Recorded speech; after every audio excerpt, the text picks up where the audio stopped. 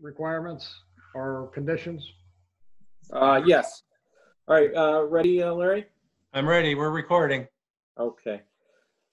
This Wheatfield Town Board meeting of December 7th, 2020 is being held remotely and by electronic video conference via Zoom video conference service due to the COVID-19 emergency situation. On March 13th, 2020, Governor Cuomo issued Executive Order 202.1 in an effort to address the conflict between the requirements of the Open Meetings Law and the Governor's emergency orders limiting public gatherings. Specifically, Executive Order number 202.1 suspends Article 7 of the Public Officers Law, also known as the Open Meetings Law, to the extent necessary to permit any public body to meet and take such actions as authorized by law without allowing the public to be physically present at the meeting.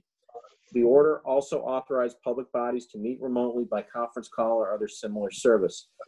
If a public body restricts access to its meetings or conducts a meeting remotely by conference call or other such similar service, the public body must provide the public the ability to view or listen to such meetings and must record and later transcribe such meetings.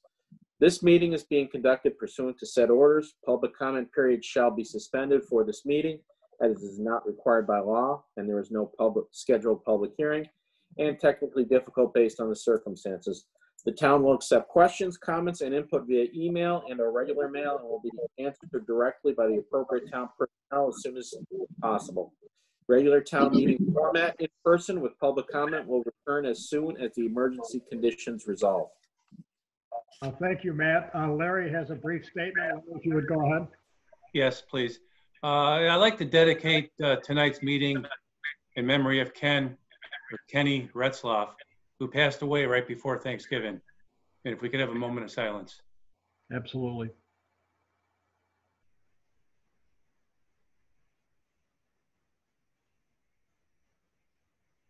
Amen. Thank you, Larry. Appreciate it. Let's move on with our welcome to our December 7th meeting. We'll start with the Pledge of Allegiance. Pledge of allegiance to the flag of the United States of America and to the republic which stands one nation under God, indivisible, with liberty and justice for all. Reminds me of the way my family sings Happy Birthday. Not quite in tune. Anyway, Kathy, you would do the opening prayer, please. Heavenly Father, we pray thee to grant wisdom to all who are in authority, that order and justice may be upheld to the benefit of all citizens, and guide us to better serve the people of our community. Restrain those who seek to destroy our government. We ask your divine wisdom to rest upon our leaders to guide them and protect them. Amen. Amen. Thank you, Kathy. Approval of the minutes. All members are present, by the way, even via Zoom. Approval of the minutes, please. November 16th, 2020. Could I have a motion, please? Who was it? And a second. Who made the motion, please? I did, Randy. Randy. Can I have a second? I'll second, Kurt. Okay, Kurt has a second. All in favor signify by saying aye. Aye. Opposed? Motion carried. Approval of bill payment December 7th, 2020. Voucher number 202-046 through 202-02166. A total amount of $660,000, $660,104.92. Can I have a motion, please? So move. Second. We got a motion and second. All in favor signify by saying aye.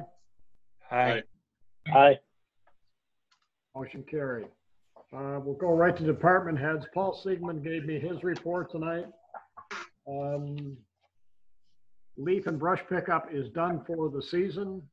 Winter parking rules will take effect immediately. Paul noticed last week when he had plows out that, in fact, there's people parking out on the road all night long. This typically the same people that did it last year. He contacted Bob Connery today, and they are going to start issuing tickets soon. Christmas trees can be dropped off at the highway garage after Christmas for chipping. So I'm hoping that everybody gets that message out. And that's Paul's report. Richie Donner, I don't believe will be on tonight because he was with his dad today. His dad's receiving some treatments. Mike Rinaldi had no report. Mike, I see you're on board. Any comments tonight, Mike? Mike, you're muted. Hang on a second. Let me see. Yeah. You can be Larry. Yeah, you're ready now, Mike. Okay, thank you. Other than what we talked during the department head meeting, just we're staying the course as far as keeping up with our things, keeping the buildings secure, and we're just trying to be safe out there ourselves. Right. Anything else, Mike? Nothing new other than that, sir. Okay, thank you, Mike. I appreciate it. Kelly's not with us tonight. And the seniors, of course. And Tim Zuber, what do you have for us tonight? I have nothing for you tonight. I'm just here to participate if I'm needed. Okay, thank you, Tim. I appreciate it. We're going to go right to motions, but I just want to mention to everybody, not as part of my report, but we did meet with the department heads this morning to discuss the COVID-19 and the status in Niagara County right now, which is not good. Just to reinforce what our rules are in the town of Wheatfield, I've encouraged anybody that has time off to take it between Christmas and New Year's, because it's possibly going to be another hot spot, just as it was with Thanksgiving. So we did talk to all the department heads, encourage them to use their time, beginning to stagger some shifts possibly, to take their breaks at separate times, to keep distance apart, because I think everybody's aware the town of Lewiston is literally shut down with COVID-19. Their town hall is closed, and there's many cases of COVID in the town hall. So we've been very fortunate, but we've also been very careful. And I guess my message to all of our department heads and all of our employees today, we have to continue with what we're doing and be extremely cautious. And I think we're doing a good job. So that was my discussion with them this morning. Matt, if you would go ahead with the motions, please. Yes, thank you, Don. First motion from the town board to authorize the town clerk to publish in the town newspaper of record the 2021 notice of vacancies for the town of Wheatfield position, to notify the public of potentially vacancies in the annual appointed positions for the following: town historian, assessment board of review, planning board, grant writer, town attorney, senior leader, zoning board of appeals, bingo inspector, town prosecutor, town engineer. Moved. Second. Okay, we have a motion and a second. All in favor signify by saying aye. Aye. Aye. Opposed? Aye. Motion carried. Go ahead, Matt. Next motion from the town board, town attorney, and Wendell engineers, and I'll just paraphrase sections of it because it's lengthy.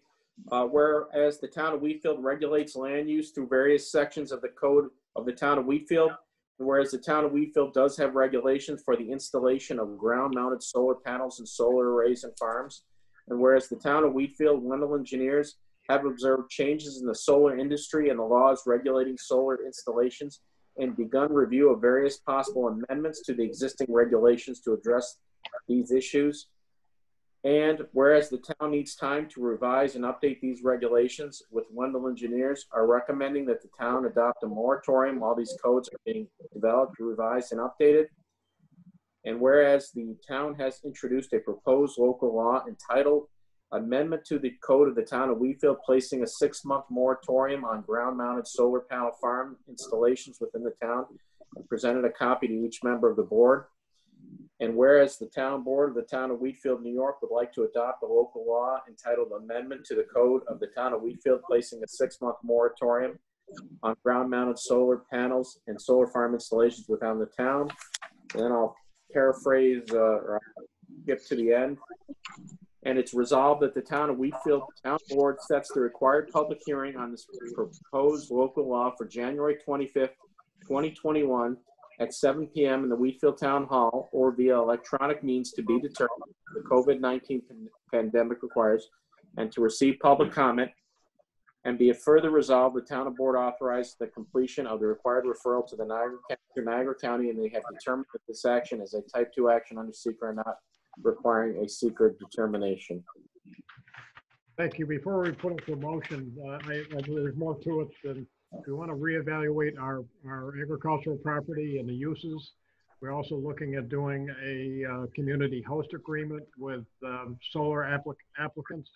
But I think we all realize that it's probably going to be, a lot of this is going to be regulated by New York State. And we're just trying to make sure that our law is sufficient and appropriate for the town of Wheatfield. So that's all. But anyway, can I have a motion, please? So move. Second. Motion from Randy. Who was the second? Kurt. Kurt. Okay, a motion to second. All in favor, signify. May I ask a question, Don? Question? Yes. So it's 6 months. The 6-month time clock, does that start on today, December 7th? No, it'll start at the public hearing, I would assume. Because we haven't done- Actually, the law would take effect when it's filed with the Secretary of State. So that would be shortly after it's adopted by the town board, which I assume would be sometime in January after the public hearing if we do it that evening. Also, it is retroactive to the date today, the day that we schedule the public hearing. So in effect, the moratorium is a little bit longer. It's from now, December 7th, when we introduce it, until 6 months from when the local law is filed, if it does get filed. So we have almost 8 months if we take it to the length. Correct. I mean, because we do actually put a block on it effective today. Okay. The other If thing, the local law gets passed. If the local law doesn't get passed, well, everything is for naught. and the other thing we want to make sure that anyone that has applied at this time, we cannot stop those applications. We have to still follow through with those that have been submitted already. But I believe our law right now as it states is 10% of the total acreage, right? You know, offhand, Randy, I don't know. I believe that's what it is, but where like Lockport Road got a lot bigger was they got a special use permit. That's where it jumped from 10% to way, probably almost 50%. The utility scale ones, Randy, all have to have special use permits. So those have bigger coverages. I understand what I'm saying is that our law that we have, but they got above and beyond by getting a special use permit is what I'm saying. I know we can talk about it as we're going through this, but I don't think the utility scale ones are allowed, period, without a special use permit. There's separate coverages that they have to follow under this special use permits. I understand that. That's why I'm saying they would have only been allowed 10%. But by getting a special use permit, that's where we got much larger, is what I'm saying. But anyhow, we'll talk about it at the public hearing. Okay. Thank you. Did we put that to a motion? Do we follow through? We haven't voted on it yet. Okay, all in favor? Aye. Aye.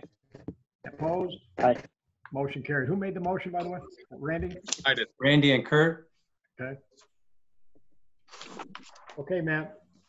Next motion from the town supervisor's office to establish the 2021 town board meeting and holiday schedule, and those are as presented in the motion package. A motion, please. So move. So moved. Second. Second. Motion and a second. All in favor signify by saying aye. Aye. Aye. Opposed? Motion carried. Go ahead, Matt. Next motion is from the town board to authorize and request the installation of a street light by National Grid at the corner of Nash Road and Selena Court. Said street light is necessitated by being on the corner of Nash with Selena Court being the entrance to a new subdivision. Said street light will be requested of National Grid to be equipped with an LED light. I'll make So the moved. I'll second on the question. Yeah. We said that new subdivisions, the developers had to pay for signs and streetlights. That's with the exception of, we always pay for the intersections and the curves. That's our, anything that's in the subdivision, they would pay for. Well, No, we did change that recently, but this subdivision was built before we changed that, Larry. Oh, okay. That's what I thought, but I wasn't. So new ones, they have to put them at the intersections and curves and everywhere. It's Okay. all on the developer. Responsible, But Tim. this one is the light is at the corner of existing Nash Road and where the subdivision comes out. There are no lights, at least at this point, planned inside the subdivision. I know there was a request by a resident, and he was informed, well, that's then the development would need to establish a lighting district, and that stopped his request there. But it was still also for the corner with Nash, which is, as Tim said, it's before. This is a pre-existing, and also this is on the corner with an existing road.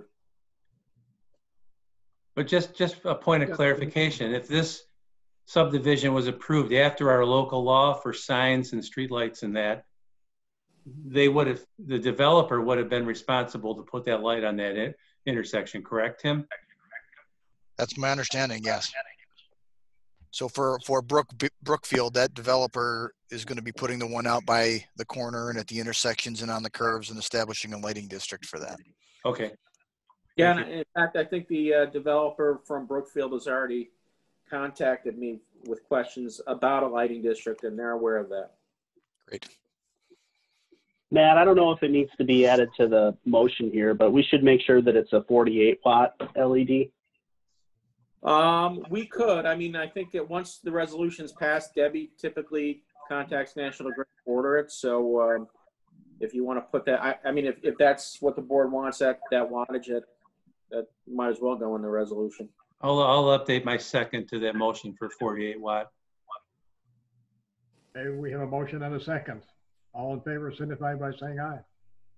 Aye. Aye. Opposed? Motion carried. Go ahead, Matt. Next motion comes from the clerk's office to authorize the increase in town clerk fees collected within the town of Wheatfield. The amended fees are as follows.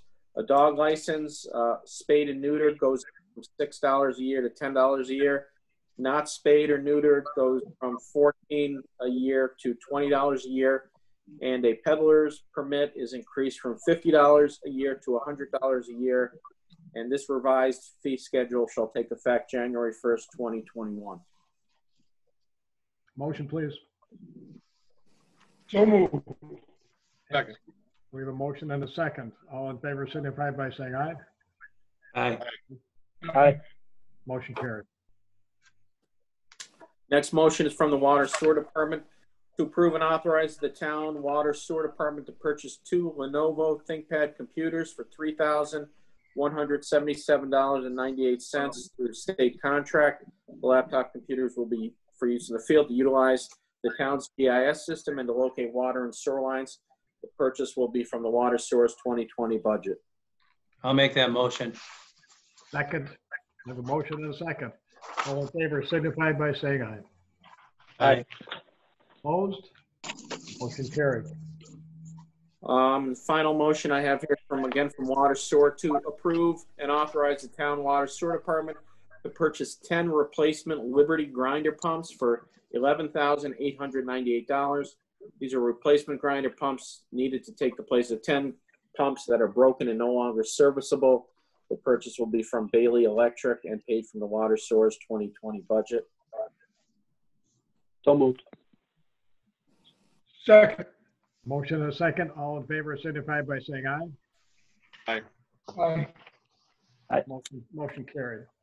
Let's move on to town board members. Larry Helwig. Just one item. I had a resident in the town contact me about getting fiber optic internet to the house.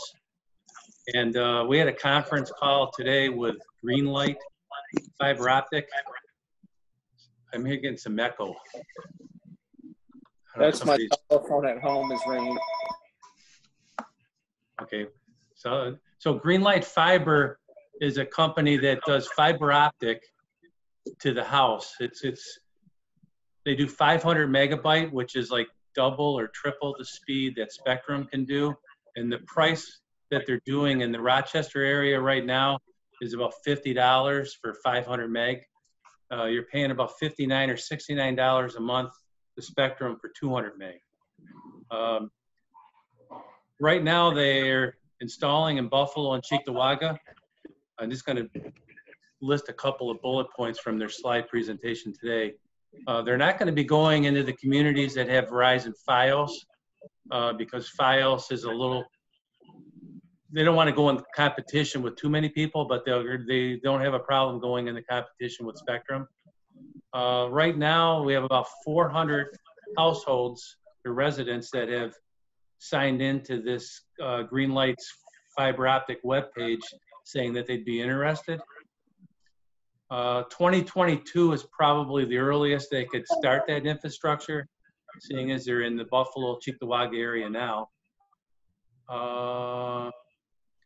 And in the Rochester, Monroe County area where they are already installed, Spectrum lowered their prices. So once Spectrum had competition, Spectrum started lowering their prices for internet. So competition is healthy, and hopefully if we get some more providers, and it sounds like this is a viable provider that we may not see for about 2 or 3 years, but in a couple of years, maybe we'll have fiber optic instead of, you know, regular coaxial cable into your house from Time Warner.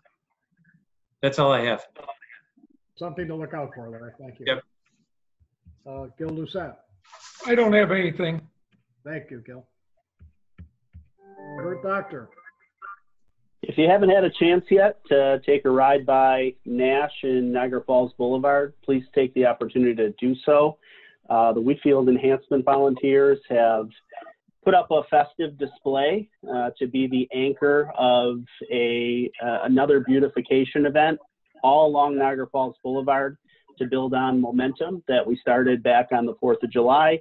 We're asking residents and businesses to decorate, help put a smile on the faces of residents and passerbys on Niagara Falls Boulevard. I want to give a special thanks to Julie Otto and the contacts, Rita and Tom. They really spearheaded this effort. And again, if you haven't had a chance to see the rock wall at the corner of Nash and Niagara Falls Boulevard, check it out. It's really beautiful. And you know, when I passed by, it certainly did help put me into the holiday spirit. So we're really excited about that. The only other thing is we do have a meeting. It's actually tomorrow. We're going to be doing it via Zoom, 6:30 tomorrow for the enhancement volunteers. So anybody interested, let me know. Thank you, Kurt. Julie and Rita, I see you there. Nice job. Thank you so much for all of your efforts. Greatly appreciated. And while I'm yakking, I also noticed the Garden Club did some decorations on the entrance to the town, and it doesn't go unnoticed. Nice job. Thanks for your efforts. Greatly appreciated. Okay, we have Randy. I'm all set, nothing. Okay, and I guess I'm up. One thing I'd like to mention, I think everybody's aware this time of year there is a lot of needy families, even in Wheatfield. And I've made contact with Walt Garrow and Bill Ross. If anybody feels in their heart they want to help a family that is in need and hurting, you can contact the Lions Club and they can channel funds to the needy people and needy families. I think it's a great idea. I'm going to try and take part in it. I'm going to take part in it. But there's a lot of people right now without work and without food. And, you know, we're very fortunate. And I just encourage anybody that would like to. It's a great resource would be to contact the Lions Club, and they can contact you or direct you to a needy family in the town of Wheatfield. So that's it. The other thing, Kathy, while you're on there, do we have any dates when the applications had to be in for the positions we posted? The 21st, December 21st. Okay, thank you. You know, gents, I think after that date, we're going to have a work session to discuss appointments and some other things.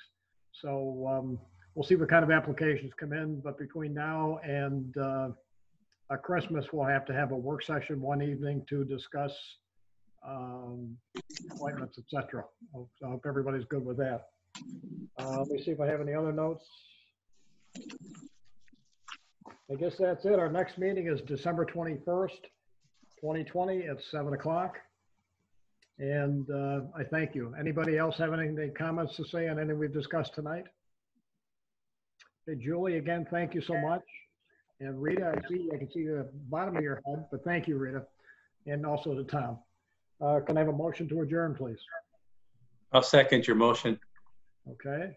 All in favor signify by saying aye. Aye. Aye. We are adjourned. Be safe, be healthy, everyone. We'll see you soon. Thank you.